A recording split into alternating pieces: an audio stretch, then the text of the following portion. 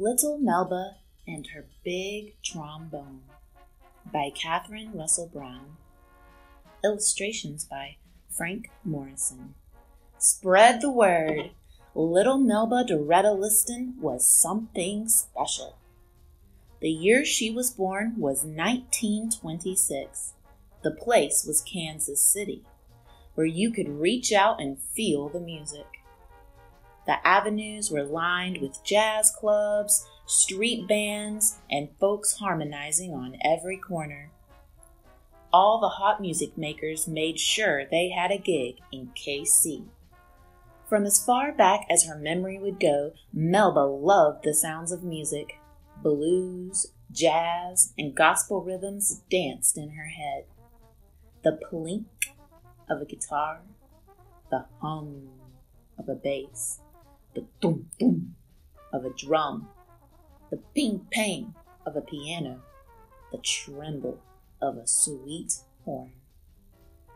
Notes stirred and rhythms bubbled all through Melba's home. She couldn't get enough. Music was always on her mind.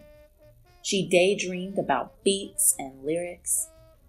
Music was on Melba's mind at night, too, when she should have been fast asleep. Melba loved to hum along with the radio.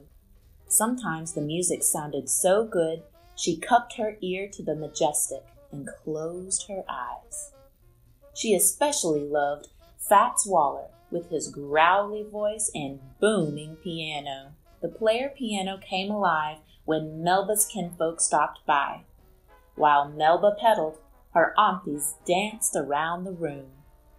With all that music flying by, Melba wanted to create her own sounds.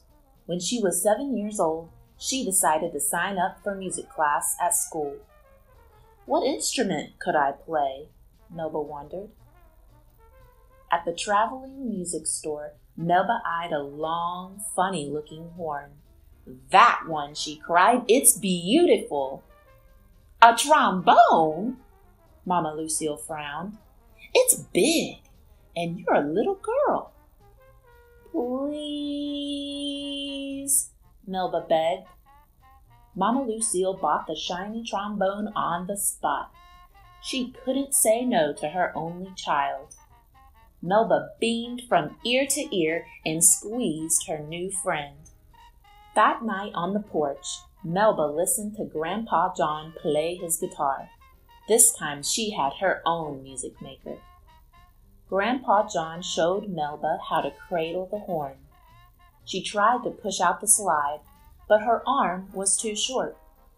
She had to tilt her head sideways and stretch out her right arm. Melba gave the horn a mighty blow. Ha! Ha! It sounded bad, like a howling dog.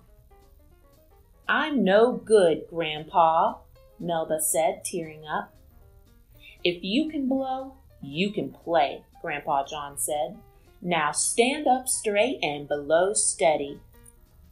Melba stayed up real late and practiced until she could play a simple tune all by herself. Even with her keen ear, teaching herself to play the trombone was no piece of cake. But Melba kept blowing her horn, getting better day by day. The cool brass of the horn felt swell on her fingers. Before long, Melba and her horn were making magic.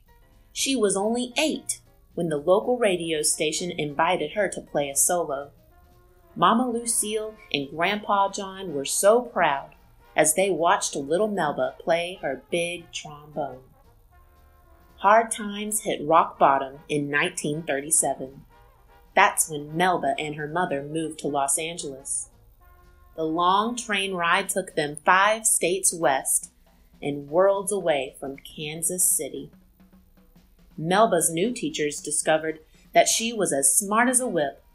Her test scores were so high, the principal skipped her up from 6th grade to 8th. In high school, Melba joined Alma Hightower's famous after-school music club.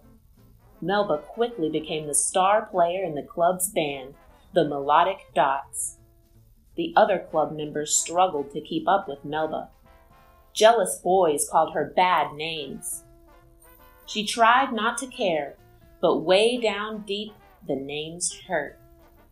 Melba used her horn to turn all those hurt feelings into soulful music. Melba's talent kept growing. She began writing music too. Then, in 1943, when she was 17, Melba was invited to tour the country with a new band led by trumpet player Gerald Wilson. "Go meet the world," Mama Lucille said, and hugged Melba goodbye. "You have my blessing." Melba could feel it in her bones. The jazz scene was calling her name. Traveling with the band was a thrill. Each city, from Salt Lake to New York, was an eye full of something new. Melba became a master musician. She composed and arranged music, spinning rhythms, harmonies, and melodies into gorgeous songs. And when Melba played the trombone, her bold notes and one-of-a-kind sound mesmerized the crowd.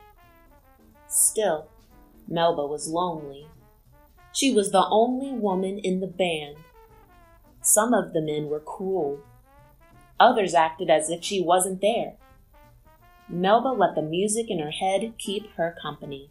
Rough times came when Melba traveled down south with singer Billie Holiday and her band. Some white folks didn't show good manners towards folks with brown skin. Hotel rooms were hard to come by, and the band members often had to sleep on the bus. Restaurants didn't always want their business. In the clubs, audiences sometimes just sat and stared at the band, or didn't show up at all. Discouraged, Melba almost walked away from her trombone for good. But Melba's fans wouldn't let her quit. By the 1950s, all the cool jazz musicians wanted some Melba magic. Dizzy Gillespie, Duke Ellington, Quincy Jones, and more. They wanted to be on the bandstand with Melba and her divine horn. They wanted to play Melba's music. Melba and her music trotted around the globe, dazzling audiences and making headlines in Europe, the Middle East, and Asia. All her life, Melba kept composing and arranging music, kept making her trombone sing. Spread the word! Melba Doretta Liston was something special.